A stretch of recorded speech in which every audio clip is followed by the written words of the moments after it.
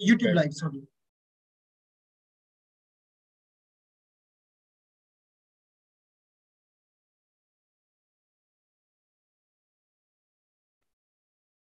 Greetings, everyone. Welcome to the second day of our three-day short-term awareness course on cybercrimes.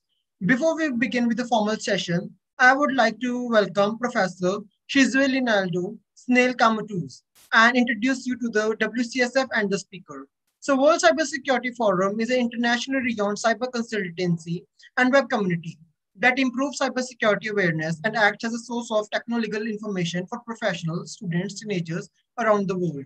Our organizations offer a blend of original content from IT professionals, peer-to-peer advice from the largest community of the IT leaders, and an extensive library of professional resources from leading IT industry vendors. The short-term course on cybercrimes is a part of WCSF's Cybercrime Program 2021, which is a global initiative to support emerging trends in the cyber law, cybercrimes, and cybersecurity. Increasing the level of cyber awareness through education and training can be an effective way to encourage the adoption of security tools, which leads to the safer use of technology. In today's session, speaker will discuss cyber terrorism, online frauds, cyber security, as well as digital privacy. So, I would like to introduce Professor Sizwe Snail Mtuze. He is a director of Snail Attorneys at Law. He is also an adjunct professor at Nelson Mandela University. Our speaker holds a graduation in law from a University of Pretoria, within tax law and cyber law electives, and also an LLM from the University of South Africa. He is still the international coordinator of the African Center for Cyber Law and Crime Prevention based in Kampala, Uganda. He is also co-editor and the author of third edition of Cyber Law at South Africa 3, and he is currently involved in the writing of fourth edition of the Cyber Law at South Africa 4, which will be released within a month. He is also a member of the Board of Advisor for Cyber Bricks project. So it is a great pleasure to have you now. The board is completely yours, and you can start with the presentation. Thank you. Good evening, Akash. Good evening, everybody in Delhi. Good evening, everyone joining us from the world. Our internet connection wasn't too good earlier on, so I'm just going to appear for now so that you can see me. This is my face. That is the presentation for today. So I don't want to waste a lot of time. The outline of my presentation today will be the Council of Europe Cybercrime Convention. That's part one. Part two, it will be the South African Cybercrime Act. Part three, the data protection in South Africa. And the last part, international responses to cyber warfare and cyber terrorism. You will note that South Africa, Brazil, India, China, and Russia, as well as South Africa, are all BRICS countries. Therefore, the South African cybercrime legislation and the South African data protection legislation will definitely be of value to anyone who is either in India, in China, or in Brazil. And as we also have mentioned, in Russia. So let me start off by telling you about the Council of Europe Cybercrime Convention. So the Cybercrime Convention, or better known as the Budapest Convention, right? This was a convention that was drafted almost 15 years ago, in terms of which the Council of Europe wanted to create a model law or a convention that can be used to draft cyber crime legislation. Interestingly, as much as it's a European document, there are several countries around the world that have signed the convention, such as South Africa, like I said, Brazil, the United States, and several other countries in Asia as well as in Africa. So I just want to take you through the principles in the convention.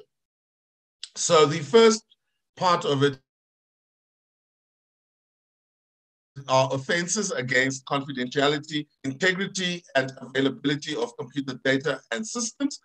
This relates to crimes pertaining to illegal access of data, illegal interception of data, in other words, illegal access of computer systems, illegal access of data, illegal interception of communications that are taking place between persons. That is what this particular section is outlawing, right? Then whilst we are on that topic of that category of offenses, it is also important to mention that we then have also the illegalization of data interference. So if anyone interferes with data, in other words, makes data not be able to be usable or deletes it, deteriorates it, or alters it, or suppresses it, he will be guilty, or she, of an offense. Then we also have system interference. We've heard a lot about ransomware, denial of service attack, anyone who damages, transmits malicious software, deletes information, deteriorates information, or suppresses data will be guilty of a criminal offense. I hope I'm not going too quick. I'm just trying to manage the time properly. Right. Then we also have misuse of devices. So this particular category is a category of devices that were actually designed for a good purpose, but either reverse engineered or used for a bad purpose. The definition of device includes a computer program designed specifically for doing these criminal offenses, a computer password, access code, or any hardware or software that can assist you in breaking the law. Then we also have computer-related offenses. So these are offenses that are done with the assistance of the computer. Computer-related forgery, that is straightforward, is forgery done online or using a computer. Computer-related fraud is fraud using a computer or a information system. Then we have the third category, content-related offenses. This is very important. This is the outlawing of child pornography. In South Africa, a child is anyone who's under the age of 18. However, you can get married when you are 16. However, child pornography relates to any images produced of a child making pornography, anyone who makes it available, anyone who distributes it, anyone who procures child pornography or even possesses it will be guilty of a criminal offense. Title 4, not so important as it relates to the criminalization of the not respecting of copyright. We know people are copying music, people are copying videos, people may even be copying this particular seminar once it's on YouTube already. But the intention there was to outlaw the unlawful use of copyright. Anyone who attempts or abets in the making of a cybercrime is as guilty as the criminal. And we have an interesting concept now of corporate liability, where now a company or the head of a company, if he or she failed to take certain steps or encouraged criminal activity, then that particular person will be guilty of a criminal offense. Now, what are the lessons that we have learned from the Cybercrime Convention? They're very simple. We must criminalize illegal access, illegal interception of data, illegal interference with computer systems, inauthentic data, in other words, data forgery, child pornography, and interference. So this is what we've learned from the convention from a substantial law perspective. I hope the connection is well. I've just switched on the video so you can see me again.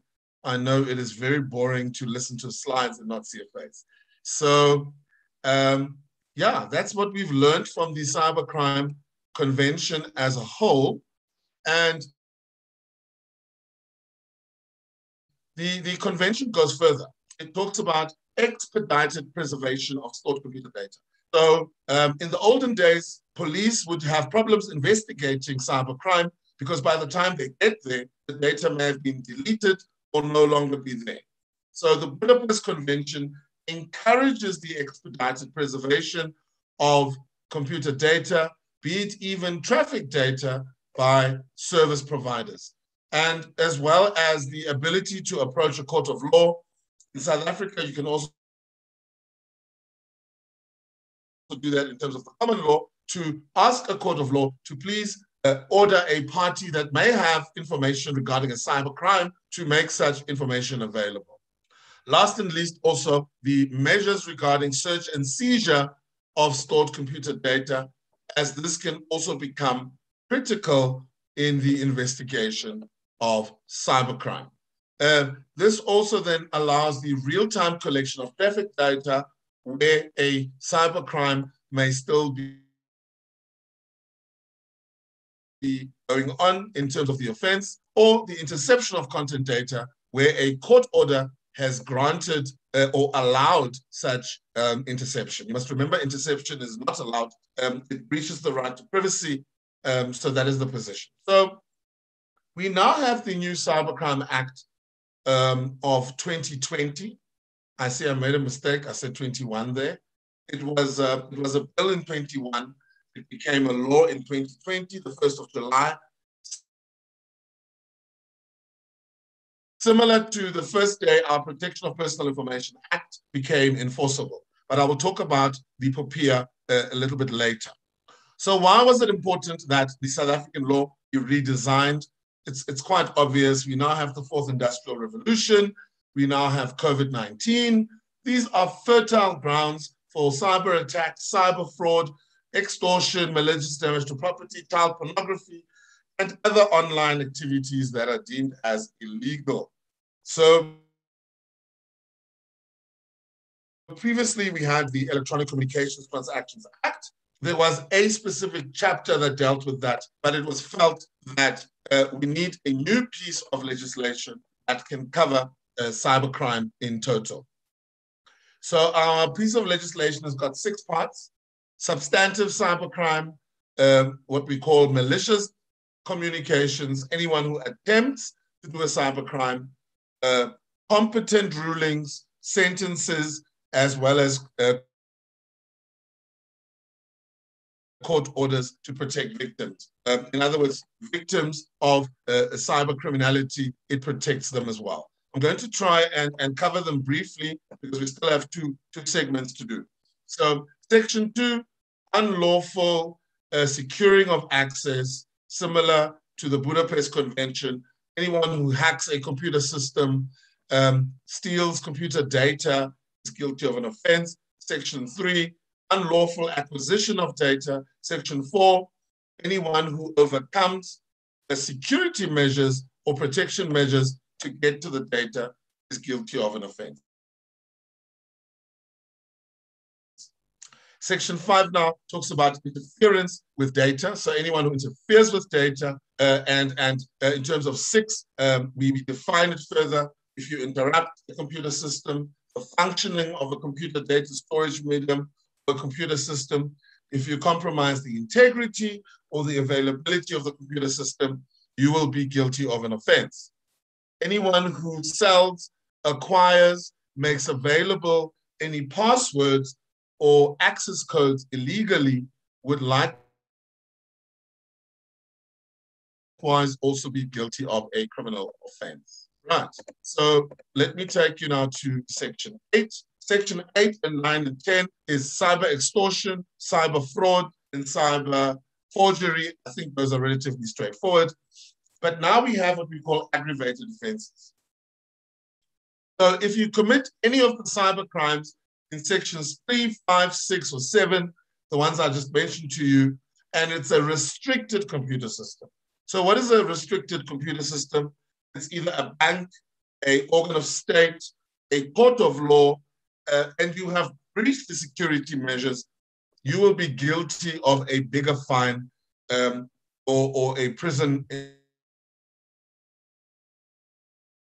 imprisonment. Second category, malicious communication. Anyone who incites people electronically to cause damage to property will be guilty of an offense. Anyone who, by way of unlawfully and intentionally disclosing a data message and threatens someone's life or someone's property will also be guilty of an offense. Some interesting provisions. Revenge porn. So I always say, I don't understand why people take pictures of themselves and videos whilst in an intimate situation. But in any event, for those who do take those pictures and those videos, and maybe you're not with that lover anymore, and that lover shares that a picture or that video, in bad faith, he could also be guilty of a criminal offense. So sentencing now is very tough. We have sentencing now from 5 years to 10 years. And in case of the revenge porn and aggravated offenses, up to 15 years, okay? Now, if someone is doing revenge porn or is threatening your life electronically or your property, the court, whilst the criminal investigation is going on, the court has the right to now grant a protection order against the perpetrator. So that is very, very nice. To stop the perpetrator from sharing the video of the pictures or to stop them from making those threats. Our police have now been given bigger powers to investigate, search and seize and access computer data. The police now no longer necessarily need a warrant to arrest someone that they suspect of cyber criminality, and service providers now have an active duty to assist law enforcement with the necessary information to do the criminal investigation and prosecution. And the courts can also now be approached without an affidavit, an oral application for a preservation of data by a service provider. Chapter 5 talks about mutual assistance. So the police in South Africa can work with the police in India, or the police in India can work with the police in Germany. In other words, we have a multi-agency approach, which is what we need. Chapter 6 now means we have a focal point for cybercrime. The days where you go to the police station and the policeman does not know what cybercrime is are a day of the past. There will be a dedicated number, a dedicated email address that will deal with cybercrime. And like I said, electronic service providers, banks, anyone who has been hacked now has an obligation to report cybercrime. Now, it's not just cybercrime. We have the Interception and Monitoring Act that prohibits unlawful interception unless you have a court order. We also have several cybersecurity policies. We've now also heard that South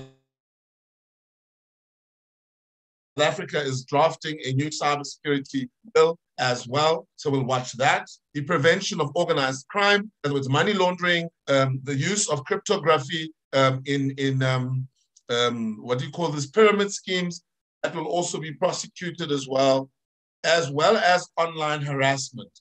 The harassment of children, the harassment of persons using either Facebook or Twitter or other means to harass people. Child pornography has also been outlawed. Anyone who does child pornography with a child who's younger than 18, engaging in a sexual act, act of penetration, sexual violation, masturbation, stimulation, and the list is quite long. Such person will also be prosecuted. So, now that we've dealt with computer crimes, let's talk about the Protection of Personal Information Act. just quickly, we've got three role players. The data subject is the person to whom the personal information belongs to. The responsible party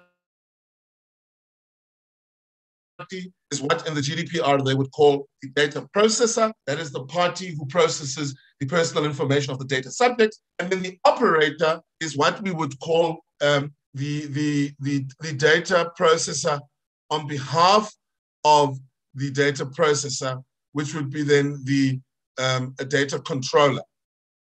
So that is just a change in that. What is personal information?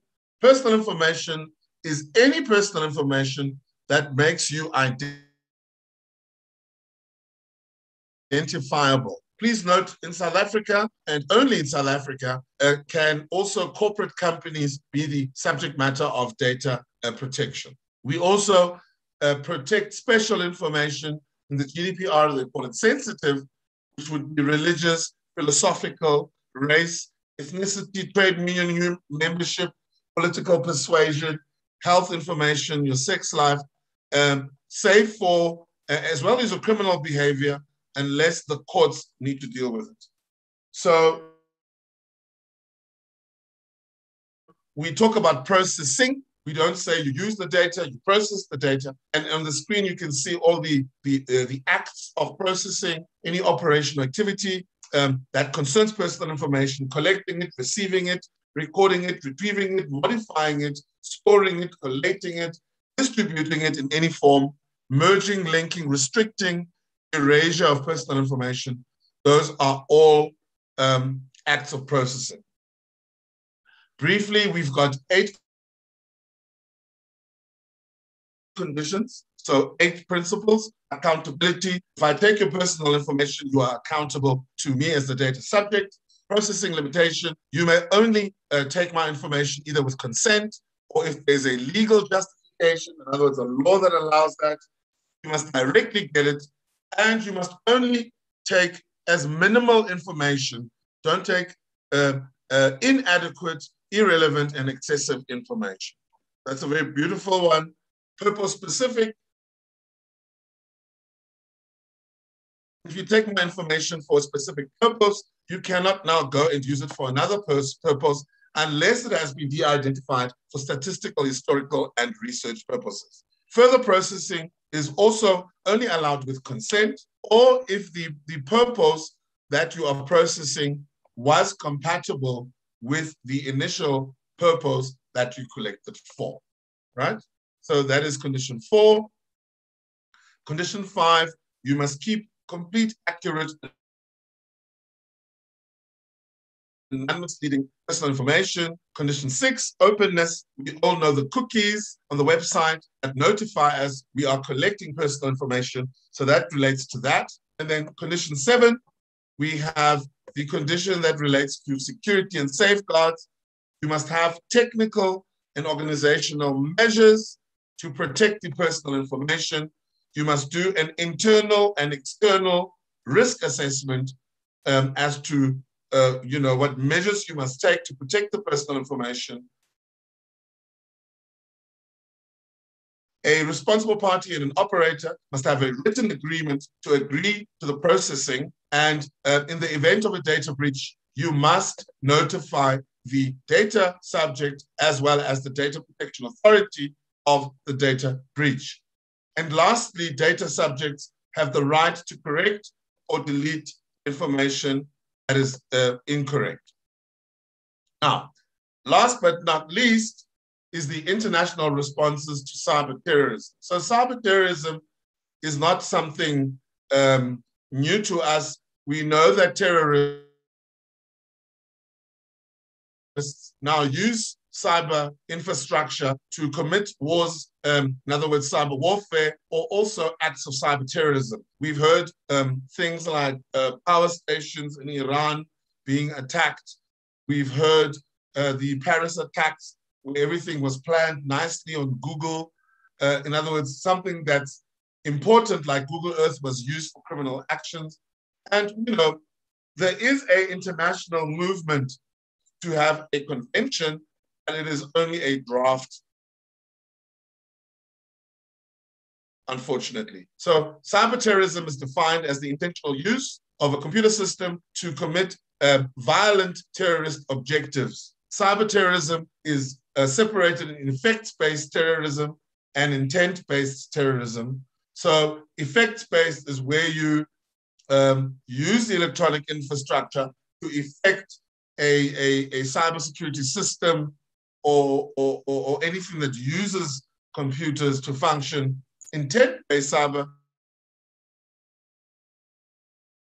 terrorism is where you plan. You use Google Earth, you use whatever beautiful technology that we have now for locating people and to moving the earth to plan and commit crimes.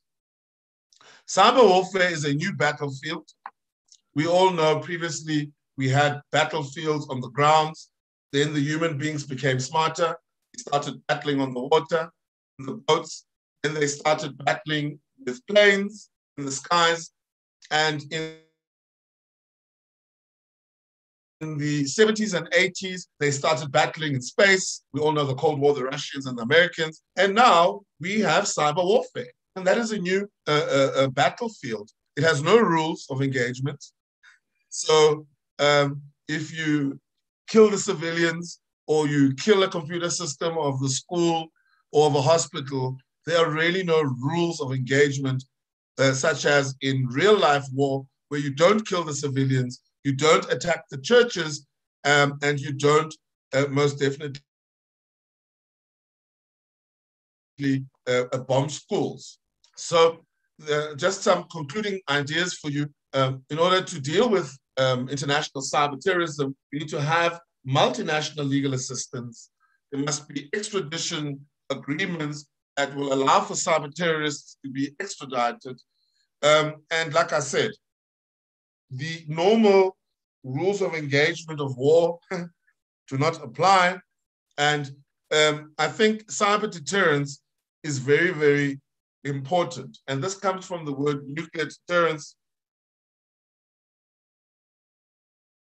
From the olden days where we were trying to move away from nuclear powers and nuclear weapons. And this is based on cyber resilience, cyber attribution, as well as a country's offensive and defensive cyber warfare capabilities. I left slightly some minutes, so we're slightly, I think 3 minutes or so early. I don't know if my host, Akash, has got any questions that he would like to ask me in connection with today's presentation. Akash, are you there? Yeah, sure. So firstly, I would like to thank you. Thank you, Professor, from the bottom of my heart on the behalf of our organization and our attendees. And please accept our appreciation for such an excellent presentation and an exciting speech. Now, I would like you to take a few moments to respond to the questions from our attendees, and I will be picking some questions from the YouTube channel. So, the first question is, what provisions are there for the transnational offenses?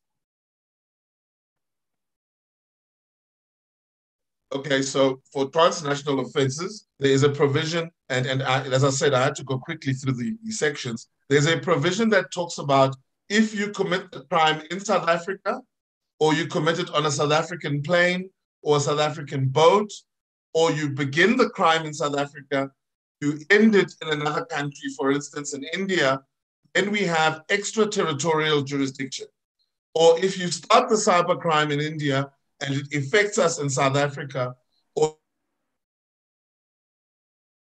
you do the crime on an Indian aircraft coming to South Africa that is registered in South Africa, you would still have extraterritorial jurisdiction. So that's a beautiful part of our new Cybercrime Act, giving us a long arm to prosecute anyone who does cybercrime either within South Africa or is starting it from South Africa, affecting other countries.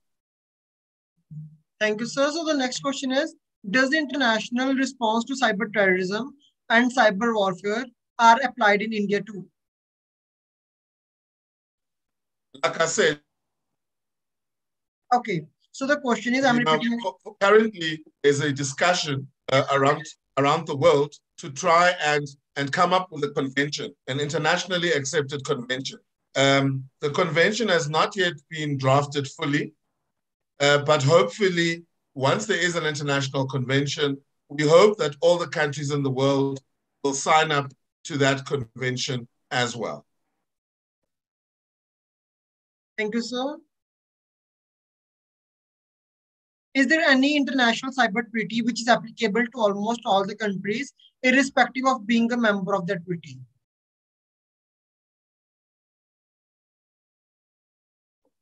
Akash, you broke there. You said, is there an international what?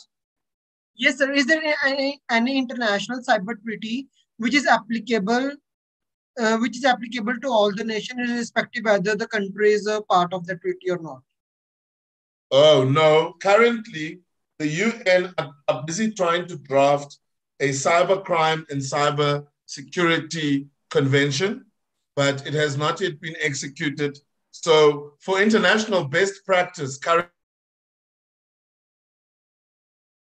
we all follow the Council of Europe Cybercrime Convention, the Budapest Convention, and several countries have signed it. I think even India has signed it. I'll just have to double check. Okay, sir. So the next question is, where should a state file legal suit for the cybercrime committed against it by another state? Like I said, cyber criminality is trans-jurisdictional. So, if the perpetrator is in your country, then obviously you can file charges against him, even if the perpetrator committed the acts elsewhere. And I think that is what we're trying to do now with multinational assistance to ensure that what is a cybercrime in America is a cybercrime in South Africa, so that cyber criminals cannot run or choose forums where they think that there is no cybercrime protection. Yes, sir. So next question is, sir, are the cyber offenses between nations arbitrable? Just repeat that, Akash. Are cyber offenses between nations arbitrable? Are cyber crime offenses between nations are arbitrable? Or attributable? In other words, can you attribute cybercrime offenses? Yes, of course. You can attribute a particular cybercrime offense either to, like I said, to a company, to a person. That is also possible. So, sir, I would like to ask a question, like it's from my own my side. So, like I know that you are also a professor for the cyber laws, and you're also practicing advocate. So what is the difference between the practice and the theoretical life when we practice cyber law? So I was very lucky. When I started practicing, I was in a general law firm, but my principal at the time, he really saw something at me, and he told me to start writing. So I started writing a lot. Initially, I didn't get a lot of cybercrime work or cyber law work. It was only after I wrote my first textbook, Cyber Law 3, and started writing articles when government started taking me serious. I started doing consultation work for several ministries in South Africa. I'm currently also still with the Information Regulator. I was also with the National Cybersecurity Advisory Council. So it's been a bit of a mixture of life. I'm a traditional lawyer at the office. I go after social media companies. I do all sorts of stuff there. And when I'm sitting for government, I advise government. And when I'm teaching, I'm Professor Snail. It was great, really. So the last question is, what sort of methods are used by the authorities to monitor terrorist internet activity? I think monitoring of terrorist activities is the job of the Secret Service, as well as the police intelligence. And I think the intention is that later on, cybersecurity legislation must have provisions dealing either with cyber warfare or cyber terrorism. I don't imagine a cybersecurity legislation of any country not having provisions that deal with cyber terrorism and cyber warfare, not in 2021. Okay, sir. So we're receiving more questions. So do you have a time to take more questions, or we can end the session? Maybe what we can Okay, sir. So the question is, Akash, we can have a second session. We can have a second session. Sure. Maybe you can take some of the questions. Time, unfortunately, is not on my side today. Okay, sir, we totally understand it. So we totally understand Yes. it. But what we can do, Akash, I'm very happy to present again for your audience. Maybe you can ask your audience to send the questions to you, and then we can have a session specifically for me to answer the questions, if you don't mind. Sure, so that will be a great pleasure. So thank you for speaking with our attendees and answering all of their questions. Your presence in the 3-day cybercrime awareness course and wise remarks aided in amplifying our cause to develop cyber awareness in the best possible way. Thank you for taking time off your busy schedule to deliver this lecture. And it was a pleasure having you. Thank you so much. Thank you very much, Akash. It was a pleasure. If you ever need me again, please let me know. Sure, sir. Sure. Thank you, sir. Thank you so much.